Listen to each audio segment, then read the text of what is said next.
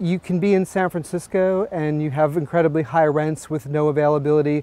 You can go out to the suburbs and it's incredibly expensive and no availability. You can come out 50 miles away and it's incredibly expensive and there's no availability. It's not a local problem. It's actually everything from San Diego up to the Canadian border, basically.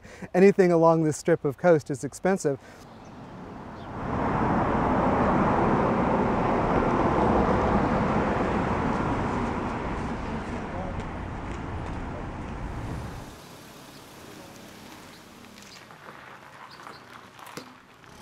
You know, I always compare it to squeezing a balloon. Like all the little tricks that people do, like, oh, I'll just move a little bit farther out, or I'll get a slightly smaller place, or I'll live in a slightly less desirable. Those things have been done for 30 years. And we're sort of at the point where there just aren't any more, there's no wiggle room in the system, there's no slack. So the other way that you can solve these problems is by going under the radar and not mentioning it to the authorities and doing things that your neighbors will accommodate. And if you look around this neighborhood, every one of these houses has a workaround. Everyone has neighbors and friends and coworkers and relatives that they want to house, and they're taking them in. They're not creating an illegal situation, but they're definitely finding creative workarounds. When you have a 700 square foot house and you want to make it bigger, and you don't want to spend a lot of money, you have to get creative. If you go to the authorities and you ask for permission to put on one more bedroom and one more bathroom, or maybe make the space a little bit bigger, you're looking at $60,000 just in permits and papers and stamps from the county. So I decided to figure out what I'm allowed to do legally without permits, without interacting with the authorities, that kind of got most of what I needed without breaking the law and without borrowing money. The first element was this garden shed, and it gave us the equivalent of a third bedroom. It's not really a bedroom. Legally, you can't live in a shed, but nobody does live in it. It's an overflow space. I'm gonna put my shoes back on, okay? You're gonna put your shoes back? So you can have guests here. It's a home office, a place for the kids to hang out. See, this is why the place is messy, because we've got all this cuteness going on. It just came in panels, which came in a kit. They bolted together in a weekend. Now, I did other things to make that nicer. I put in insulation. I spent a few months tinkering with it, finishing the interior, putting in a wood floor. You know, I put in a brand new mattress. It came in the mail in a big tube. It was kind of fun. The bed frame is from Craigslist. None of this is super fabulous. And when you have little kids and a big dog, like nothing actually stays pristine for very long. And again, at this price point, it's okay. It was, I think, a $4,500 kit. And then we probably spent another $4,000 or so. So call it $9,000 all in, give or take. Which seems like a lot of money, but compared to $60,000 in paperwork to get permission to build a bigger thing, and then you have to pay for the bigger thing, this was cheap, it was fast, it was easy. Lots of people have come here and spent a night or two. Maybe legally you're not allowed to sleep in a shed exactly, but you know, it's not the same as renting a place out. I won't do anything that makes me liable as a landlord. Like I wouldn't build something and rent it out, but nobody does live here. It's just a little extra space for the family who lives in the main house. 700 square feet. So living room, walk-in, kitchen. If you blink, you might miss the whole house. Bedroom 1, bedroom 2, which is the kids right now, and then the bathroom, and that's it. So got 2 kids, a dog, my husband and I. So that for you to work. Yeah, I could sit in here and work if I wanted to, but with a 3-year-old and a 1-year-old, they always want to hang out with mom. So I go into Slack Haven. Johnny had this shack already created by the time we showed up, which was awesome. You know, he said, well, there's this other kind of thing in the back. We call it Slack Haven. You can kind of use it for whatever you want. It's off-grid, so there's no real electricity going to it. The lights that are in here are USBs, and they are battery packs. So we plug them in, and there you go. You've got your light, your little lantern, and this will last you a week or so, just with that one simple battery pack. And as and when we need it, we bring those in and we'll recharge them. It's actually insulated. So not only is it finished really nicely on the inside, but it's super insulated as well. So it's the biggest size shed you can have without a permit. I think it's 10 by 12, which is a fair size. It's the size of a bedroom. You know, you can recreate in it legally, which is all we do. Nobody's living in it. If you wanted to sleep there, if you have a guest, you absolutely can. And that's exactly what we use it for. You can have as many of these sheds as you want in your home, according to the rules and regulations, but there are parameters. There's the side setbacks, the front and rear setbacks from the property line. It can't be more than 12 feet tall. This is not. It can't be more than 120 square feet. No electricity, no plumbing. And if I want more sheds, I can have as many as I want as long as they're 50 feet apart from each other. So I'm putting another one over there that's more than 50 feet. I could put another one in each corner in the back of the lot, and I think there's room over there in the front side yard, as long as I stay within the limits, that I could have more. Now, I'm probably not going to have 5 sheds, but I could, legally. So it's knowing the rules well enough to know how to not break them. And over here, we have an outdoor sink. Now, you can't put a sink outside if it's got actual pipes, because then there's permits, and there's inspections, and there's regulations. But it's a garden hose. I mean, it's just a garden hose, right, that goes into this temporary potting shed. It's a tin bucket, and it's a spigot.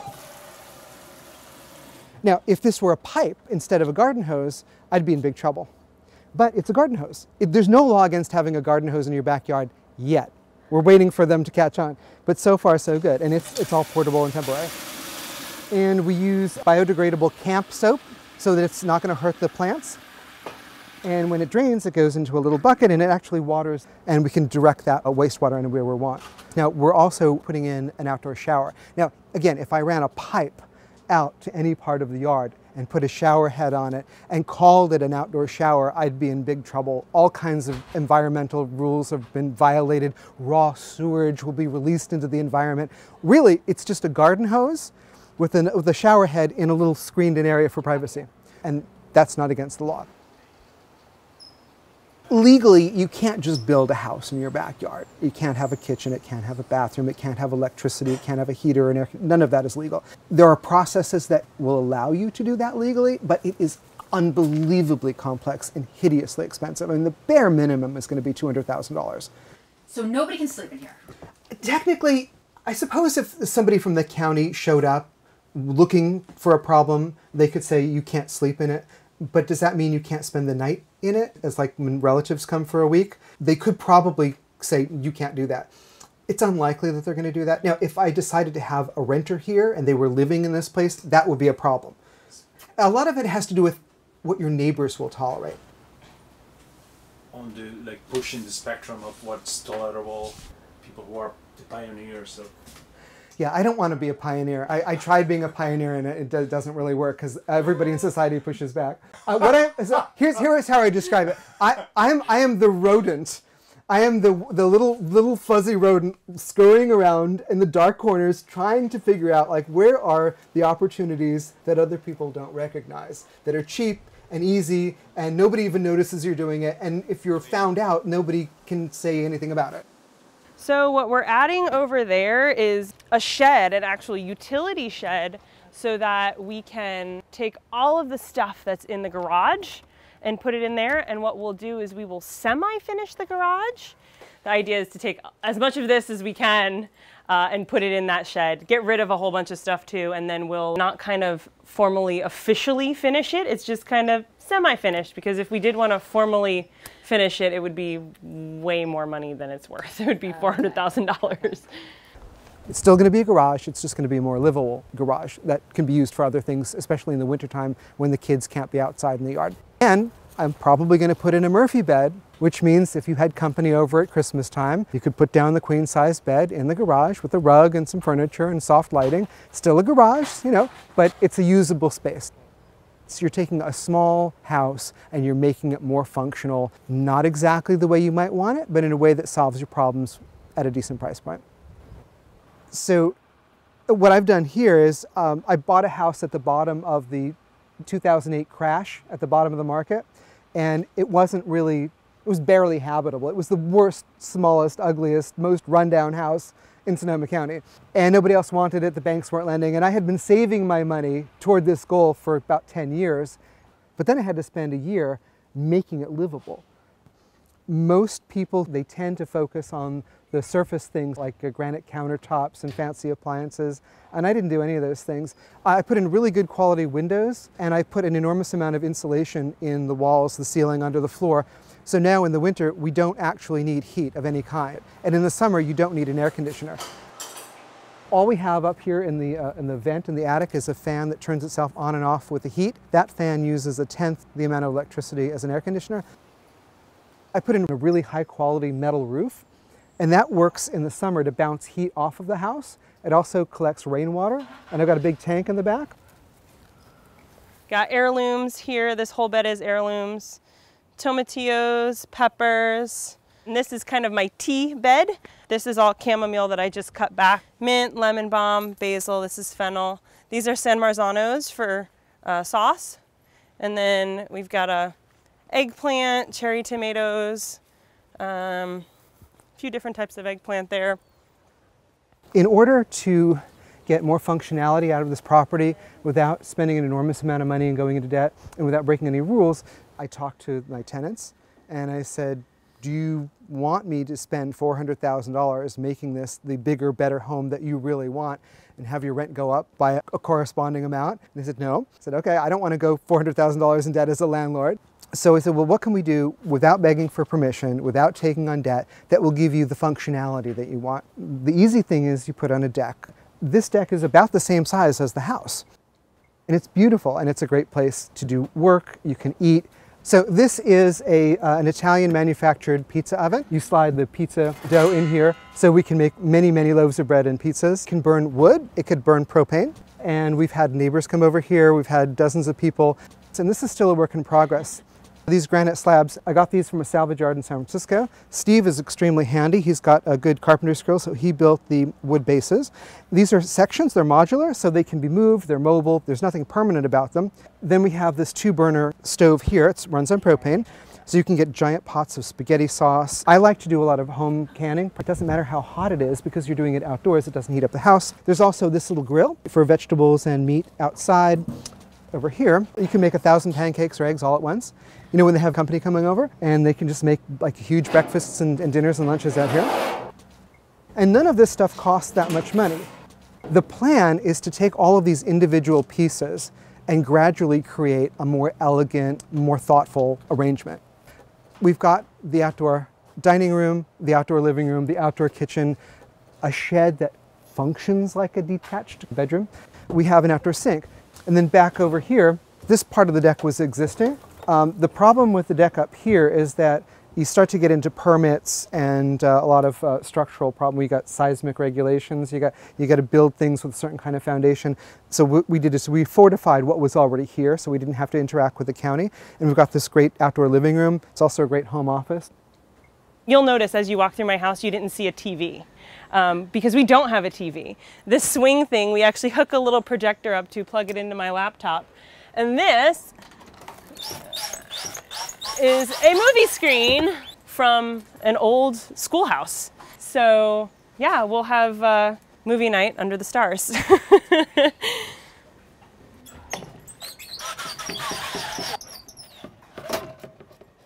We're training the vines. These are all grapes. You can see literally we'll have grapes falling on our head. The idea is that if you train them all the way across the top, they'll create the shade for you.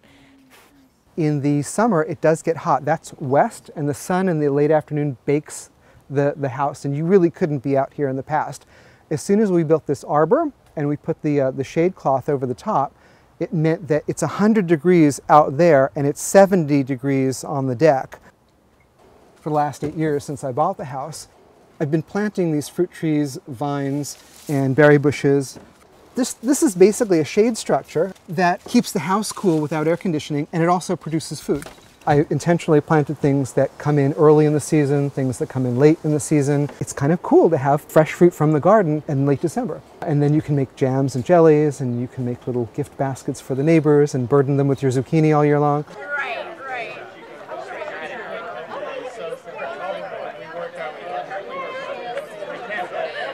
A lot of people are terrified of the evil, like, absentee slumlord, and I make sure I am never that guy. I made things better. It's much better to rely on a large group of people physically all around you than to just assume that you can use a little plastic card at a store and you can get everything you need from life.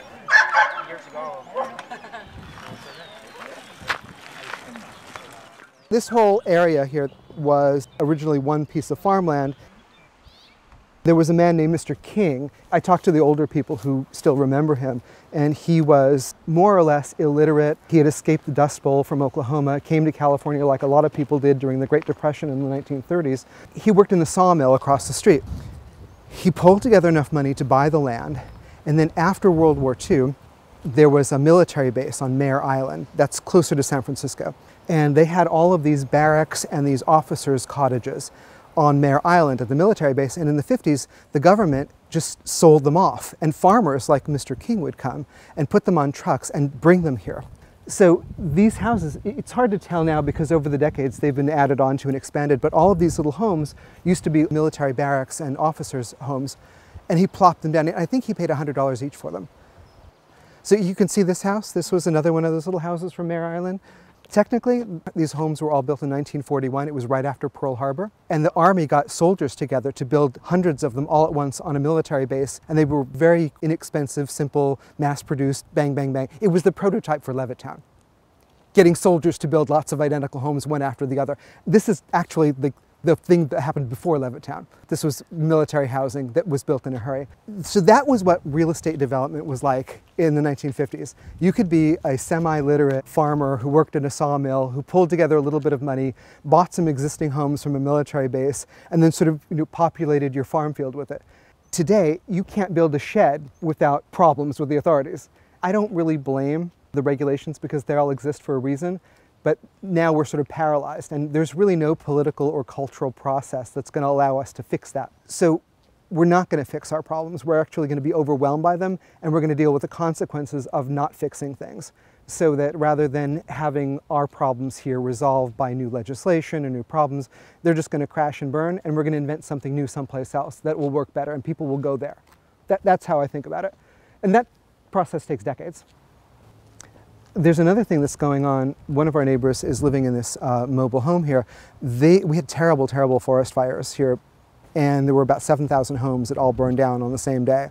And if you take 7,000 families that suddenly need a new place to live in a location where there already aren't any vacancies, you wind up with people living in mobile homes. My neighbors owned this house, and they had rented to a young couple. As soon as the relatives were burned out of their house, blood was thicker than water, so they had to ask their renters to leave to make room for family. And so you have people who were evicted for reasonable circumstances, but nobody wanted that to happen, and there was no place for John and Liz to go. People are already leaving the West Coast, and it's not that they want to, it's just, I was in Missoula, Montana, I was in Bozeman, Montana, I've been to all these places around the country, Texas. They're actually receiving the overflow of people who are leaving the West Coast in general. So if people are busy making fun of California for not solving its problems, they're next, and they have to get ahead of the curve. This was the same kind of house that's from Mr. King, originally built on a military base, and then over the years, garages were added on, front porches were added on, two-story additions were added on to the back, and these all happened incrementally over decades, and every decade that went by, it got a little bit harder and a little bit more expensive to make these changes. It was an accretion, and all of the rules made sense at the time, but there are too many of them now, and peeling them back isn't an option. It's not possible. There are no easy solutions. There really aren't. Like, when prices go up, a lot of people in town love it. If you already own property, if you're one of the people in the local government, sales taxes go up, property taxes go up, you've got new economic development. All the people who make decisions love it when this happens. Like, everyone's complaining about gentrification. People love gentrification. They love it. Unless you don't own property yet, then you don't like it. This house here was also one of the houses that Mr. King brought over from Mare Island. It was about the same size and shape as ours. The problem with this house is that it was so far gone that a bank would not loan a mortgage to it. It wasn't habitable to a bank standards, so they had to pay cash for it. So at a certain point, if a house isn't livable, the bank won't lend you a mortgage. So then it's only cash buyers. They paid cash for it and they're fixing it up themselves. They paid about $500,000 for this. And so now they're working hard to make it habitable. So across the street here, this was the old mill where Mr. King worked. Now I think they do leather work, so it is still a manufacturing concern. And one of the reasons I love this town is that people here still make things. Now, you couldn't make money with the lumber yard anymore, but they make high-end leather tools and things. And this used to be the end of the rail line. So back as early as the 1960s, there was passenger rail service that would connect this spot back toward San Francisco, and then you could ultimately catch a ferry boat back to the city into Berkeley and Oakland. The passenger rail service stopped in the 1960s and the freight rail service stopped in the 80s. But we now have converted that to a bicycle and pedestrian trail. This is the old railroad right-of-way that's been turned into a bicycle and a pedestrian path. You can walk or ride a bike all over the county along this one corridor. So in terms of vulnerability to transportation disruptions, you can live here in a civilized way if you somehow couldn't maintain your car anymore. This area is not that dense. You know? No, it's half-acre lots or bigger. When city planners say, look, if you build compact communities where people can walk to the grocery store, where kids can walk to school, because we have a culture where everyone insists on driving everywhere and density is fearful. You know, people panic over the idea that you're going to build a city here. There's a lot of rules and regulations. Starting in the 70s, there was the environmental movement. We don't want to pave over paradise, all that kind of stuff. And so those rules that were meant to preserve open space actually created a situation where everything just continually spread out farther and farther.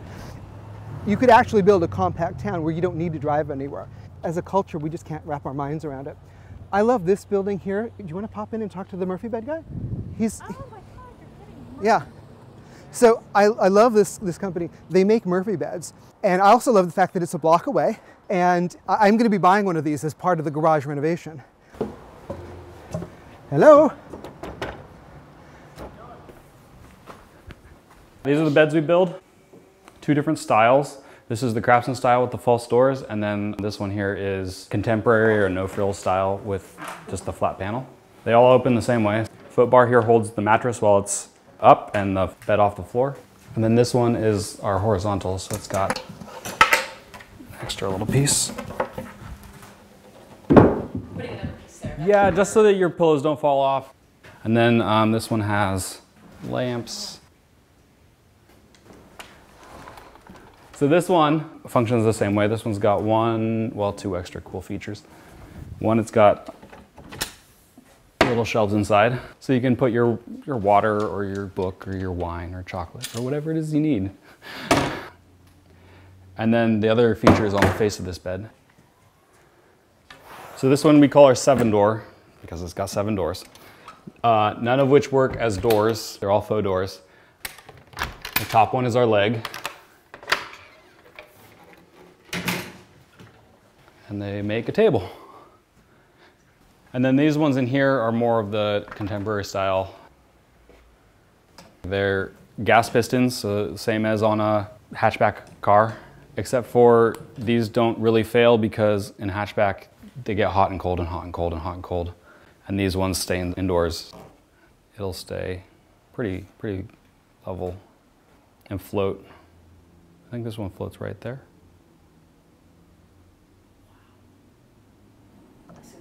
And so it's going to hold the strongest when it's all the way up and when it's all the way down. The weight of the bed will hold it down and the strength of the pistons will slam it so it won't fall down. The piston system is a kit, but what we build around it is all our design. So this one's also the same idea. Just some rare earth magnets and a couple hinges. This one is super basic. This is the most basic. It is just a tiny little bed. Do a lot of people say that they have to make more room because this is the Bay Area, like they have to make small spaces? Yeah, you have to fit into whatever space you have. And if you can triple up on the space. So wait, what is a queen bed is 36, 37 square feet when it's down, and these are 9 square feet standing up. So you gain almost 30 square feet. So you have to ask yourself, what are the alternatives? You have a small 2-bedroom house, you have a couple kids. Moving to a bigger house is not an option. So you can leave the state, or you can say, okay, how do we take the space that we have and make it work for us? And compared to most other parts of the world, our houses are pretty big. Mr. and Mrs. Johnson raised 3 daughters in that house. They just put the girls in bunk beds, and that was normal in 1952. Now suddenly it's not normal, but you know, the house didn't change, our culture changed. Yeah. Because people want to keep things respectable. Resale? Is it resale? It's resale value, and it's also, you're trying to filter out unpleasant people. So there's the same rules that protected homeowners and their property values and prevented change also put those same homeowners in a vulnerable position. They no longer have an option because of the rules that they demanded for themselves.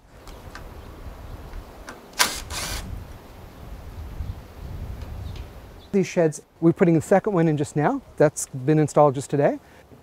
This one is just from the Home Depot, big box store.